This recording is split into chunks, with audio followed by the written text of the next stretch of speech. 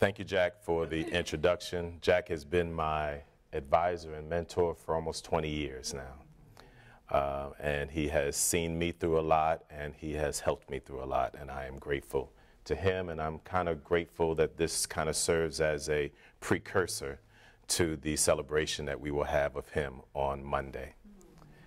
Want to thank President Rector, who at the time was also my dean when I had the opportunity to go on sabbatical. So thankful to President Rector, at that time President Amerson, and the Committee on Faculty who made my sabbatical possible. So the lecture title is From Sabbath Schools to Freedom Schools, Public Theology and the Power of Voice. I really do hope that I kind of touch on some of that, but we'll see how that goes. I want to start, because I'm not a lecturer, I lead discussion. And so I need y'all to participate for at least 2 or 3 minutes, okay? And I want you to think about the question, what do you believe is the purpose of Christian education? Now, for those who are my students, you will know what probably my response will end up being, so I don't need you to share that just yet. But think about, what do you believe is the purpose of Christian education? And for the next minute, kind of share that with your partner. There's somebody sitting next to you. So I like to hear from about 2 or 3 of you. I think that's what we have time for. Who would like to share? What do you believe to be the purpose of Christian education?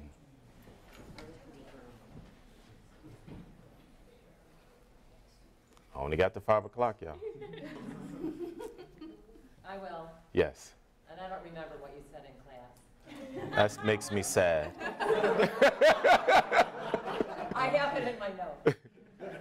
I shared that Christian education is, what did I say? It's a space and a place to offer children, youth, and adults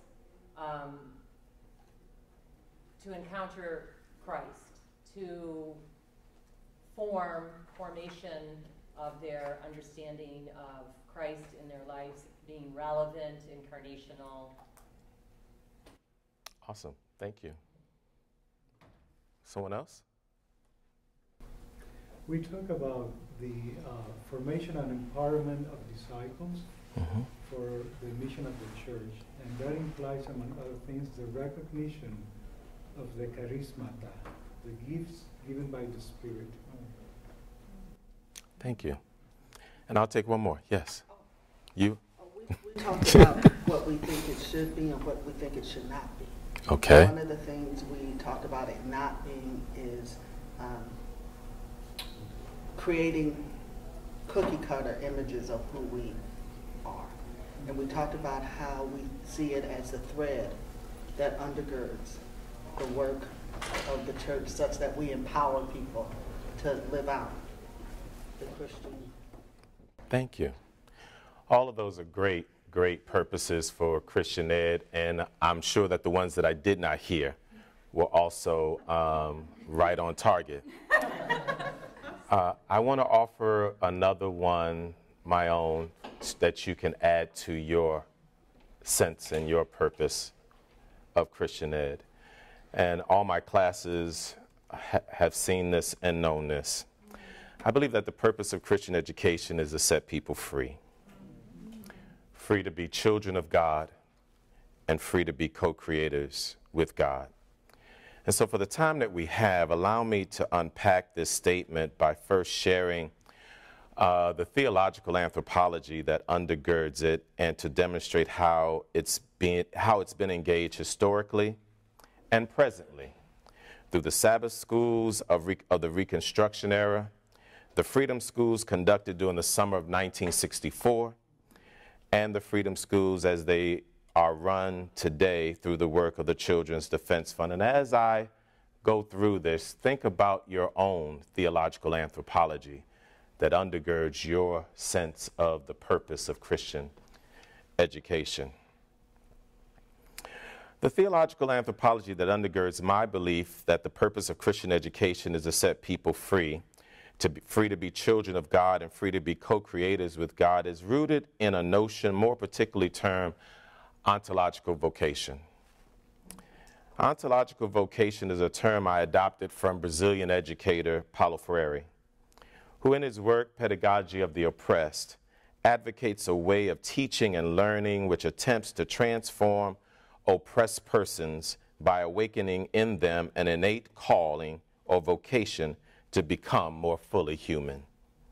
Freire suggests that this innate calling is ontological. The oppressed, in their quest for liberation, are to see themselves, as he says, engaged in the ontological and historical vocation of becoming more fully human. I define ontological vocation as the intimate and inseparable bond between existence and calling. It is predicated on the belief that God calls all of humanity into existence for a meaningful and unique purpose.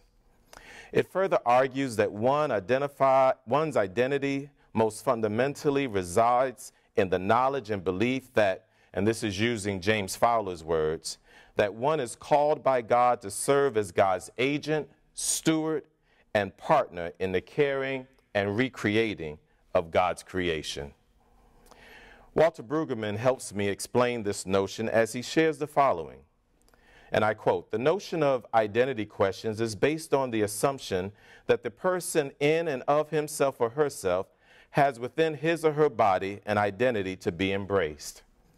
Identity questions are by definition self-focused. Identity for a person is given in the call to the other one, capital O. It is the voice of the initiating one who calls human persons to destiny. Maturation is coming to terms in free ways with that which galvanizes God's purpose in our lives," end quote.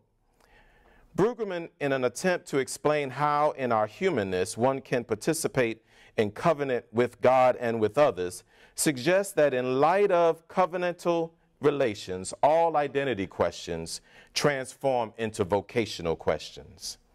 He says the dynamic of humanness is in the interaction between the one who calls and the one who is called.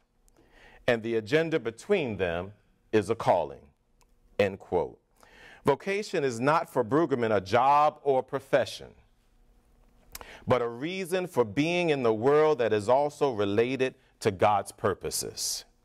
We are not speaking here of our mother's ambitions for us or an institutional blueprint for our lives, Brueggemann says, but of the dreams of the one in whom we are grounded.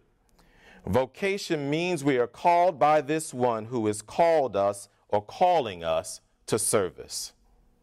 Ontological vocation can best be understood then in terms of who I understand God has called me to be. Howard Thurman serves as another critical voice in illuminating this notion of ontological vocation for me. Thurman's thoughts on religious experience, commitment, which he defines as interrelationship between freedom and responsibility, and Thurman's understanding of self-worth clearly articulate what I try to convey concerning ontological vocation. Thurman's understanding of commitment rises out of his understanding of the nature of freedom, responsibility, and life. Liberation, synonymous to freedom for Thurman, is a very key theme to Thurman's theology. Thurman's sense of liberation focuses inward on those elements that keep persons from believing they are free. Thurman asserts that one is not free if outside forces dictate, and I quote, "The basis of one's inner togetherness, one's sense of inner authority, must never be at the mercy of factors in our environment, however significant they may be. Nothing from the outside can destroy a man until he opens the door and lets it in." I'm needing to resonate on that after yesterday's election. For Thurman, inner freedom cannot be conquered unless there is also internal acquiescence. A person achieves liberation or freedom when the human person as being is no longer defined, limited, and controlled by external powers, but is creatively empowered by those principles of self-determination that allows one to actualize total realization of being, irrespective of the limitations imposed upon him by external milieu. A person can be denied liberty, which Thurman defines as an external force that is bestowed or withheld according to the will, judgment, and behavior of someone other than self, whereas freedom is internal and cannot be denied unless it is forfeited. For freedom is an individual's birthright from God. This discipline of commitment involves for Thurman the inescapable demand of surrender, not to other individuals, but to God. Thus, for Thurman, commitment means that it is possible for a man to yield the nerve center of his consent to a purpose or cause, a movement or an ideal which may be more important to him than whether he lives or dies. The commitment is a free, self-conscious act of will by which he affirms identification with what he is committed to. The character of his consent is determined by that to which the center or core of his consent is given. And please forgive Thurman's not being inclusive language. Thurman argues that a discipline of commitment provides answers to the classical existential questions, who am I? And what do I want? The answer to who am I begins with a person recognizing his or her fragmentary nature. Many of us, Thurman suggests, are like the madman Jesus encountered, who, when asked his name, cried out, "My name is Legion." Thurman postulates what Legion could have further stated. Thurman says, "This is the pit of my agony. There are so many of me, and they riot in my street. If only I could know who I am, which one of me, then I would be made whole again. I would have a center, a self, a rallying point deep within me for all the chaos until at last the chaos would become order." For Thurman, one finds self, one becomes a whole person, one answers the question, who am I, when one chooses to surrender all the collective fragments of oneself that one knows of to God, resulting in one being connected with a commitment big enough to demand one's all. One's encounter with God provides an opportunity to center and focus one's fragments on those things that God wills for that person. And what do I want, Thurman suggests, flows directly from how one answers, who am I? If one has surrendered his or her fragmentary nature over to God and has chosen to have that nature focused on God's will and purpose for their life, then Thurman suggests that the answer to what do I want will be intimately connected to God's will and purpose. Thurman states, when a man faces this question put to him by life, or when he is caught up in the necessity of answering it, or by deliberate intent seeks an answer, he is at once involved in the dynamics of commitment. At such a moment, he knows what is in the living of his life he must be for and what he must be against. For me, then, Christian education is about helping persons embrace an ontological vocational understanding that their life has meaning and purpose. It is helping persons embrace an understanding that they are called by God to serve as God's agent, steward, and partner in the caring and recreating of God's creation. It's echoing the writer of Jeremiah who writes, "Now the word of the Lord came to me saying, before I formed you in the womb, I knew you. And before you were born, I consecrated you." It also echoes the writer of Ephesians who writes, For we are what he has made us, created in Christ Jesus for good works, which God prepared beforehand to be our way of life. But if the purpose of Christian education is to set people free, then it seems to presuppose that there are situations and circumstances that hinder, bind, and obstruct the ability to live free. If we embrace an ontological vocational understanding that we are called to serve as God's agent, steward, and partner in this caring and recreating of God's creation, Christian educators have the call to equip those entrusted to their care with this understanding and to serve as a catalyst in assisting to remove situations and circumstances that hinder, bind, or obstruct the ability of people to live free. And I want to demonstrate what this looks like through the role of Sabbath schools, which were in place during the time immediately following the end of the enslavement of persons of African descent. I also want to do this through freedom schools that were taking place in Freedom Summer of 1964 and the freedom schools of today. Historically, one of the roles of the black church that the black church played in the lives of the people entrusted to her care is that of educator and nurturer. Through her role as educator and nurturer, the black church was very influential as a socializing agent of self-worth and self-esteem building. The church reminded persons of African descent that they were somebody, even if the dominant society worked hard to convince them otherwise.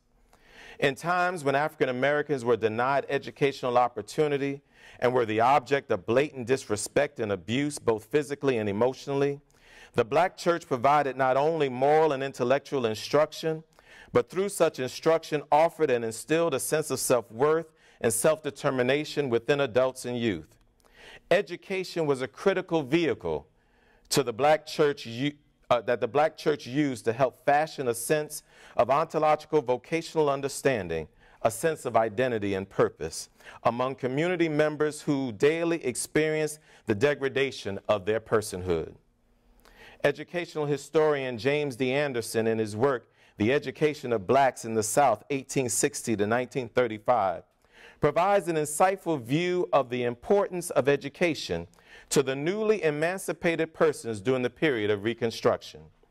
Anderson's historical account portrays an emancipated people thirsty for freedom, and for many, education served as that gateway. Anderson and others argue that the quest to be literate and educated finds its roots in the strivings of enslaved people to be educated during the antebellum era. Thomas A. Jones, a North Carolinian enslaved in the mid-19th century, learned to read in the back of his enslaver's store.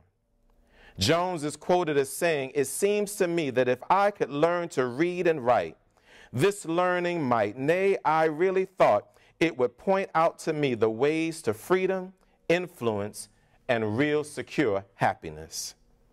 Jones endured 3 brutal whippings in efforts to conceal his pursuit for literacy.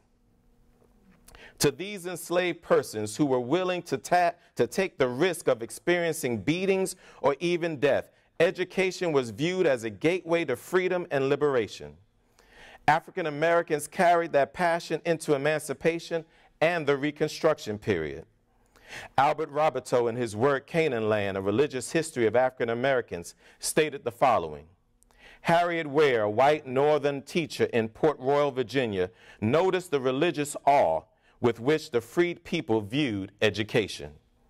Attending a funeral in 1862, she observed, "As we drew near to the grave, we heard all the children singing their ABCs. Through and through again, as they stood waiting around the grave, each child had his school book or picture book in his hand, another proof that they considered their lessons as in some sort of religious exercises." The desire to read the Bible for themselves, the Bible the slaveholders had so long misinterpreted to them, motivated a good many former slaves to seek education. What became a primary goal of many of the ex-enslaved persons was the desire to start their own schools and have responsibility for shaping them. All across the South were self-sustained or native schools where ex-enslaved people were training themselves and others how to read and write. And one form of these self-sustained schools was the Sabbath schools. In many communities, Sabbath schools served as the precursor to free or public schools. These church-sponsored schools functioned primarily in the evenings and on the weekends, reaching thousands who could not attend school during the day. These schools equipped their students with basic literary skills along with Christian instruction. Anderson points out that Sabbath schools remained viable well into the post-Reconstruction era. Anderson reports that in 1868, the African Methodist Episcopal Church had enrolled 40,000 students in its Sabbath schools. And by 1885, the enrollment had dramatically increased to 200,000 students receiving intellectual and moral instruction. In fact, all of the educational institutions of the African Methodist Episcopal Church at that time functioned under a moral, religious, and liberal arts philosophy that was intended to prepare African Americans for life. Self-determination, a vital part of the socializing process, was the primary agenda within the educational movement of the ex-slaves. Sabbath schools emerged out of a belief that if the barrier of illiteracy is removed, former enslaved persons could live free. It started with a belief that former enslaved persons were people of worth. Christian education served as a socializing agent to remind persons that they were created to live free, and living free demanded they dismantle the obstacle that illiteracy created. And this same understanding was at the heart of the creation and the conducting of freedom schools in the summer of 1964. The Mississippi Freedom Schools were developed as part of the 1964 Freedom Summer, 50 years ago. The 1964 Freedom Summer Civil Rights Project that was organized by the Council of Federated Organizations, which was an umbrella civil rights organization that included as its members SNCC, Student Nonviolent Coordinating Committee, CORE, Congress of Racial Equality, NAACP, National Association for the Advancement of Colored People, and SCLC, Southern Christian Leadership Council. Freedom Summer was essentially a statewide voter registration campaign, and the framers called for 1,000 volunteers to assist in the undertaking. During the planning of the Freedom Summer Project, SNCC Field Secretary Charles Cobb proposed a network of freedom schools that would foster self-awareness, self-determination, and political participation among Mississippi elementary and high school students, in addition to offering literacy development and discussions. His proposal was accepted, and in March 1964, a curriculum planning conference was organized in New York under the sponsorship of the National Council of Churches.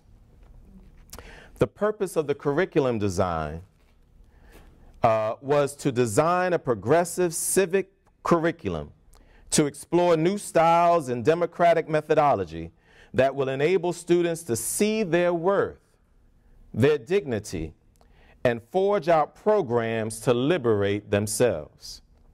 To develop a critical attitude which allows them to think, to question, to begin to reevaluate themselves, especially in terms of Mississippi's oppressive social order. What I'd like to do now is share with you a short video clip that talks about the Freedom Schools. And this is taken from the PBS documentary, Freedom Summer.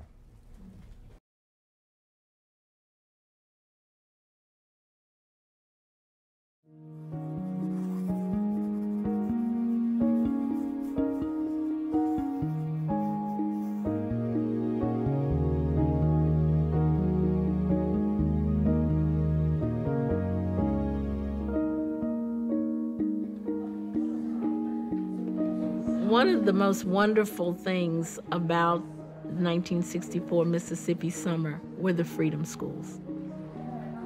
The state of Mississippi deliberately and systematically kept black people uneducated and ignorant, and then turned around and made education a requirement in order to participate in the political process. We were able to do the Freedom Schools in the summer of 1964 because we had almost 1,000 students coming to the state of Mississippi, thus the human resources to actually, conduct classes. We hope to find and develop and mold local leadership among the young people. We also hope to promote a better self-image among the local Negroes. We would send out mass flyers and everything to the churches, telling people about the Freedom School, what the Freedom School was going to entail, the courses, the activities. We got the preachers involved, we got the kids involved.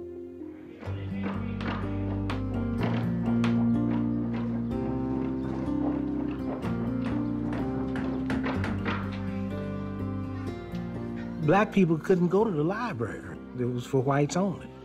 And so here they are, got their own library now. They would come excited to be exposed to the teaching and to browse the books. In the public schools where I was in school, I had never heard of Dr. Seuss. It was at Freedom School where we actually not only read the story of the Cat in the Hat, but we acted it out.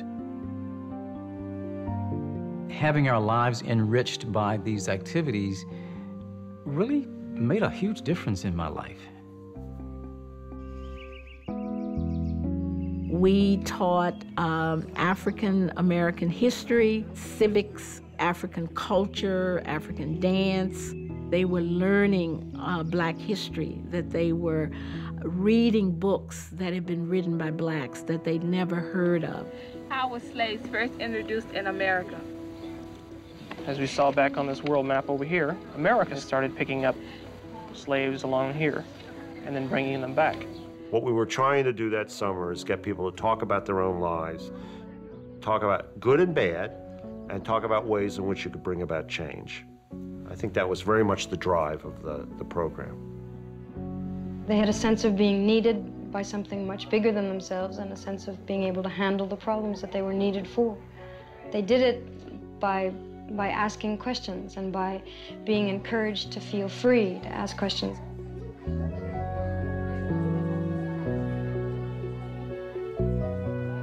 They were raring to go. We were just kind of like the catalyst. We were agents of information and agents of a different world. So, I mean, just the very fact that we were talking about a world that they didn't know or didn't have much experience with was exciting to them and also to us. We set them up for the little children to come, and every day we'd have classrooms of adults, people 50, 60, and 70 years of age. The adults came to the Freedom School to learn, just like the little children.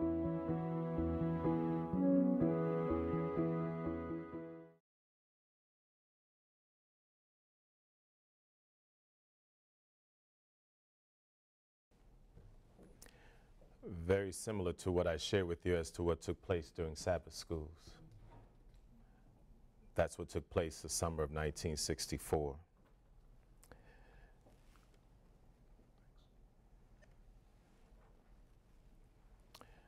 George Chilcott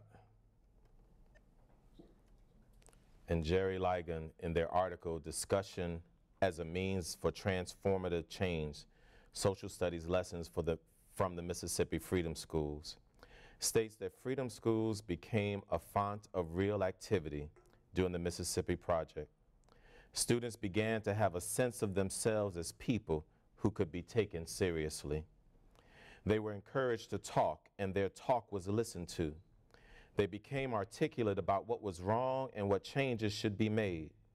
Connections between curriculum and personal experience was made as students studied the realities of conditions in Mississippi and the effects of these realities on their lives. Students discovered that they were real human beings and that they could alter realities by taking action against the injustices that kept them unhappy and impotent.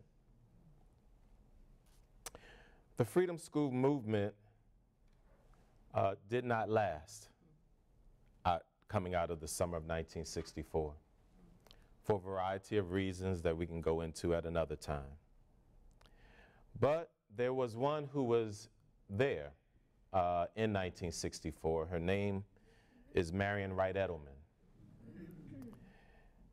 And the Freedom School movement was rebirthed again in 1992.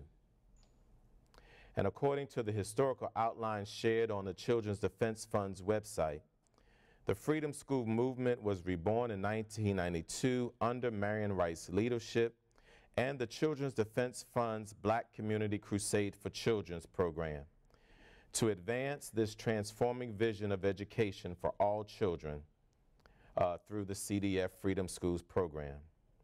In the words of Dr. John Hope Franklin, who was then an honorary co-chair of the BCCC program, he says, "We want our children to appreciate fully the artistic, moral, and spiritual values that will bring to them much of their heritage of the past and make it possible to pass them on to their successors. We want to help our children develop an understanding and appreciation for family, for their own rich heritage derived from their African forebears, as well as their American experience. The kind of understanding that will simultaneously provide them with roots and wings." The core beliefs and educational philosophy that guide the Children's Defense Fund Freedom Schools and all Children's Defense Fund youth programs are the following. The core, all children are capable of learning and achieving high standards. Culture and community conditions influence child learning.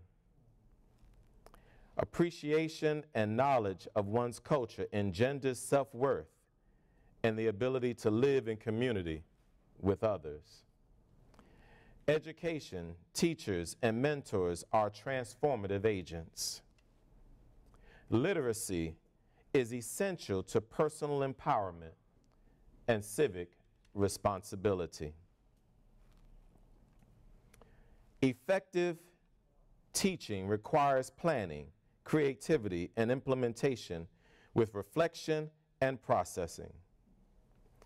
Learning communities that offer a sense of safety, love, caring, and personal power are needed for transformative education.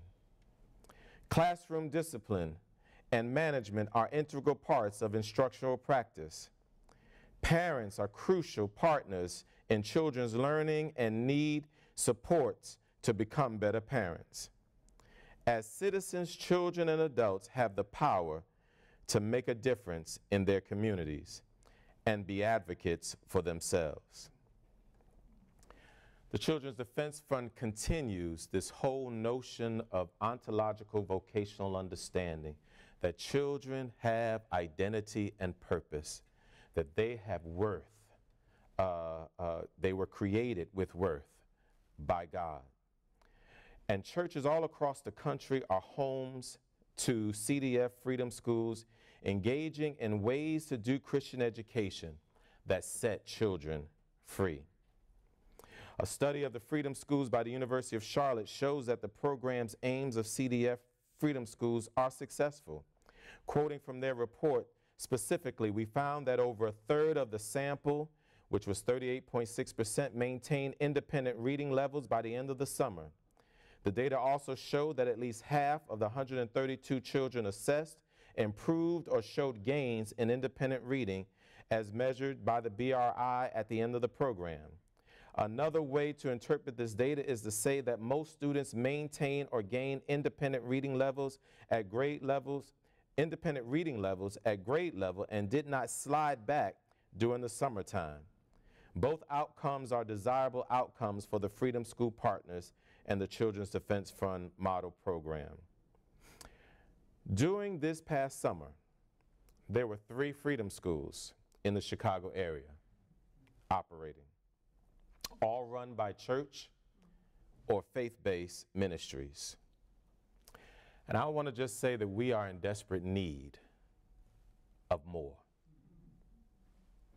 A recent Huffington Post article reported that in 2011-2012 school year, just 68% of black students graduated on time from Illinois' public school system, compared to 82% of the total student population.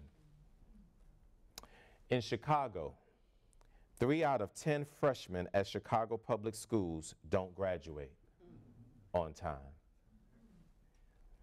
In 2009, the Chicago Sun-Times shared results from a report from the City of Colleges of Chicago, showing that more than 2,800 Chicago public school high school graduates heading straight to one of these city colleges. Out of that 2,800, 71% needed remedial reading, 81% needed remedial English, and 94% needed remedial math.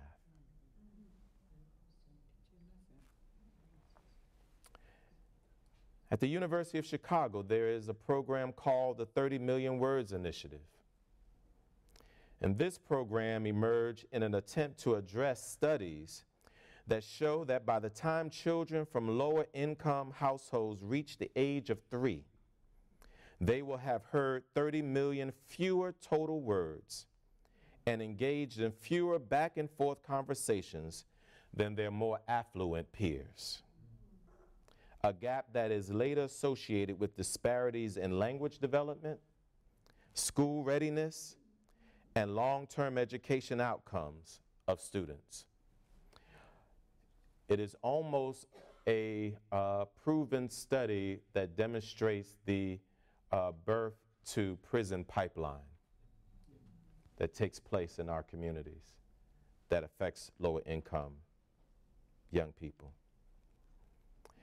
If we believe that the purpose of Christian education is to set people free, then Christian education must also commit itself to being a catalyst in removing barriers that keep persons from fulfilling their call to serve as God's agent, steward, and partner in the caring and recreating of God's creation. Christian education is not about just passing on instruction. It's about saving lives. It's about teaching folk how to live. And if you don't remember anything else, I want you to remember the work that's taking place with the Children's Defense Fund's Freedom Schools. In its effort in partnership with faith-based organizations, with churches, to engage in a different kind of Christian education to improve the literacy, the self-esteem, the self-determination in the lives of the young people that they work with. And they have an awesome curriculum that they use. And it's filled with the reading of books. It's also filled with various songs and other things that help to strengthen and fortify their sense of self-worth. And one of the songs that serves as a motivational song for the Freedom School for the 6 to 8 weeks that they are in session is a song that I gave you a copy of. Does everybody have a copy? Something Inside So Strong. And what I want to do, I found a wonderful clip of the children engaged in this song. And so I close with sharing this with you. That's all that I become. Come, come, come, come.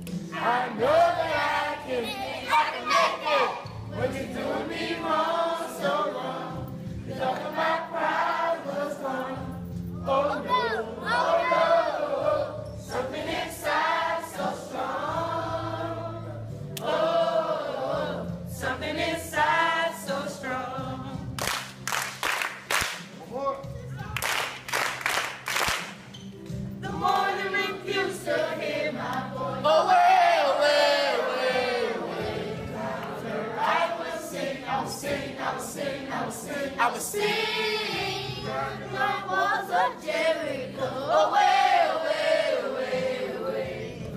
I'm tumbling down, down, down to the ground.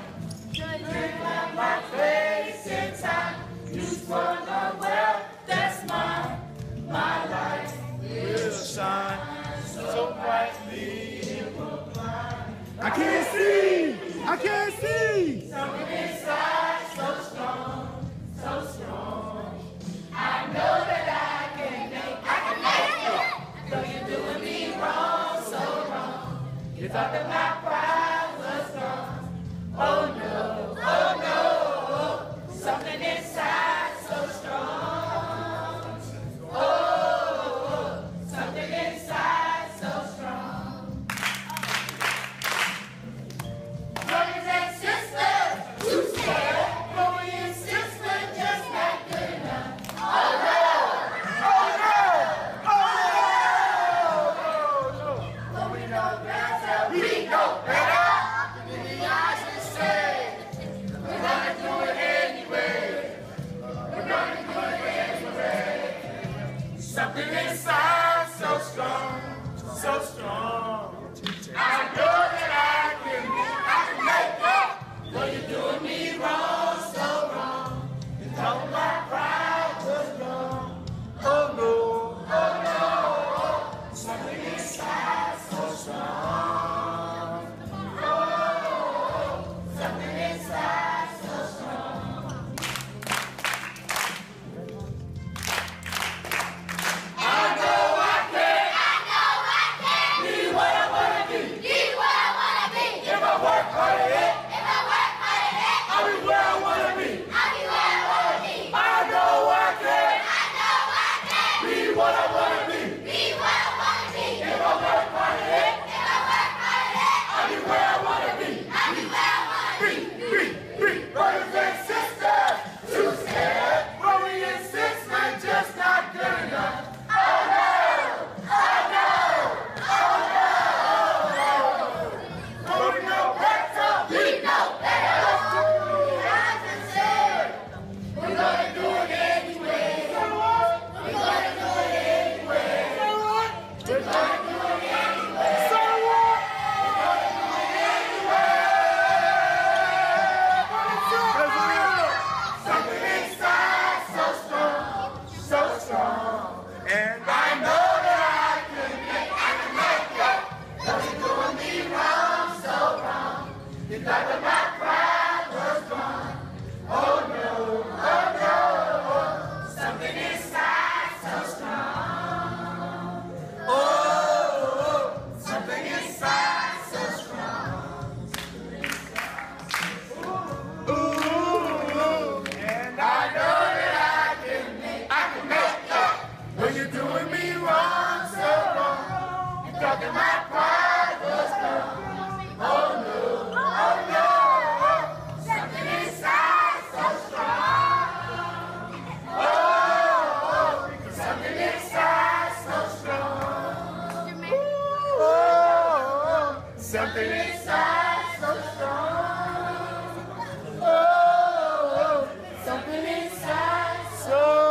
Hold it, hold it. Somebody said cheers a chance. Cheers a chance. Cheers a chance. Cheerios and chance. Cheerios and chance. Questions?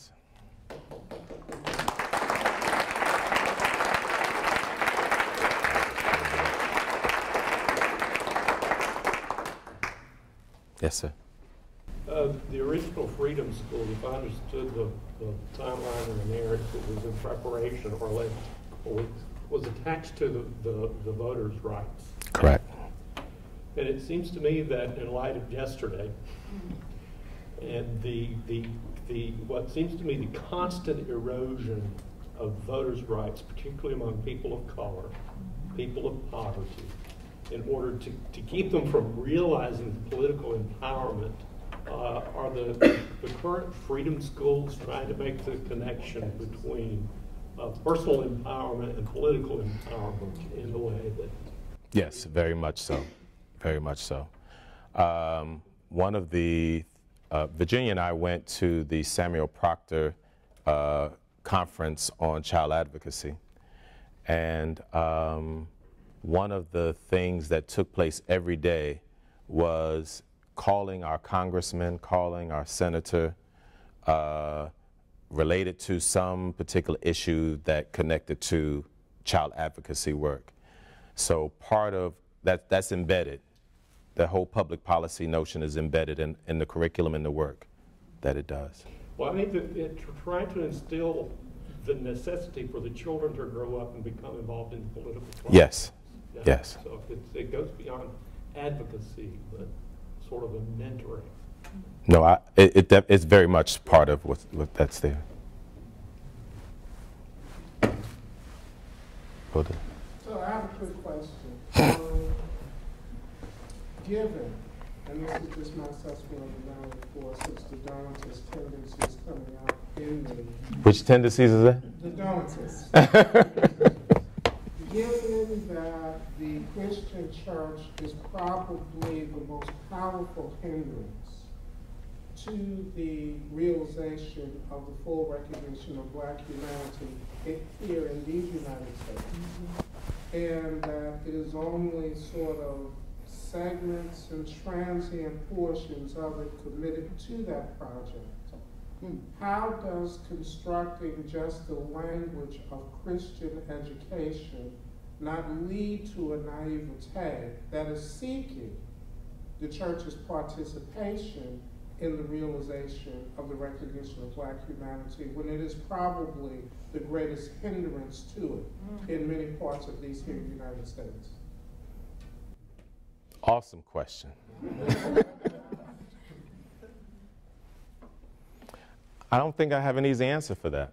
I think that it requires those who are intentional about saving lives, intentional about truly setting people free and willing to acknowledge the barriers that our society creates, that keeps people from living out their full humanity.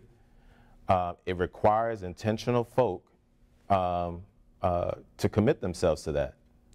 I don't live in a naivete that believes that just because I've just shared it with all of y'all that everybody's going to run out and act right.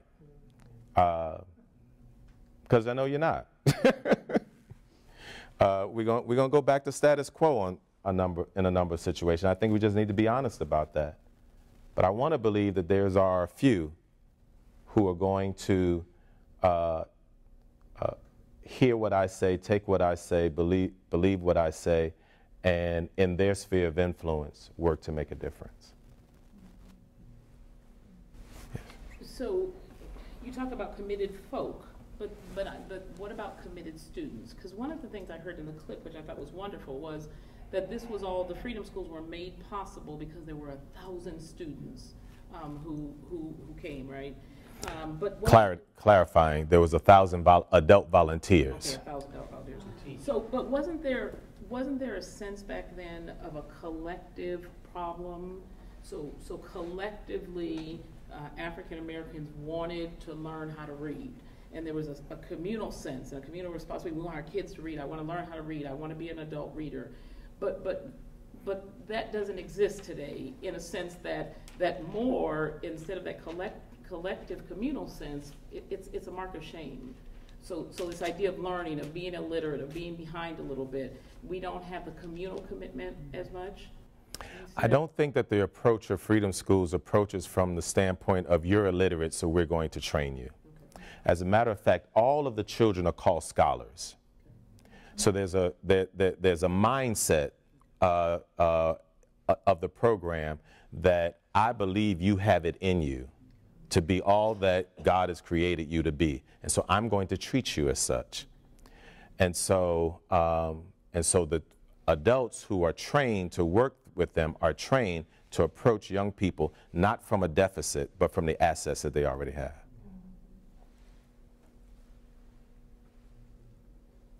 Any other questions? Yes. Churches become part of the Freedom School movement? $60,000.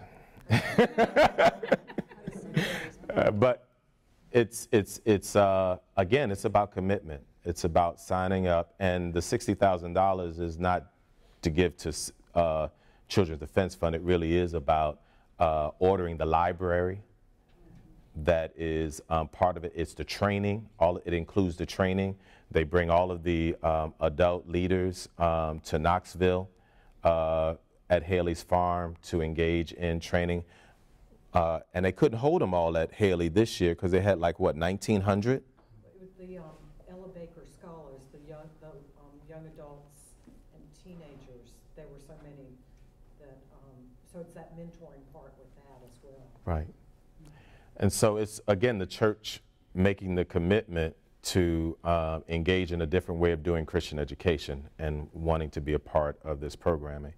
And as many of you have been hearing, we at Garrett are looking at being a partner here in the community to help establish a freedom school here in Evanston by 2016.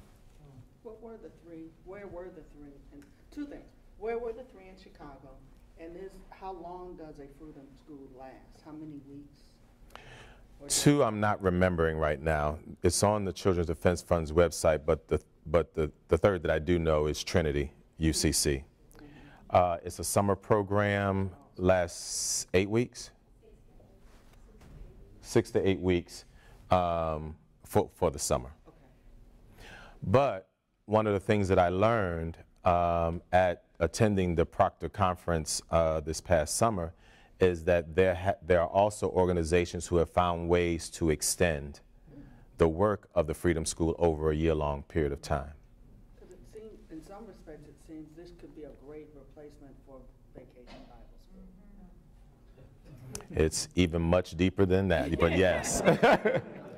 And again, what many folk do is partner with their local elementary school, junior high school, that they already have a relationship with, as well as others in the community.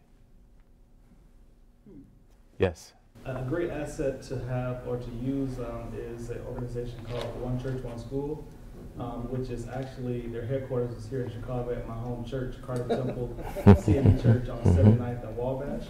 And they have implemented freedom schools throughout. The founder of that organization, Bishop Henry M. Williamson of the CME Church. And so they are trying to find churches and schools to participate, but they just can never find enough people to want to volunteer and participate. So if you know congregations or persons, organizations who want to contribute and create a freedom school, they are the organization to call, and they will help you, give you resources, whatever you need to implement and to start a freedom school. Thank you. Excellent organization, One Church, One School. So do you have, can you give us some thoughts on how because you said we'll go back to status quo.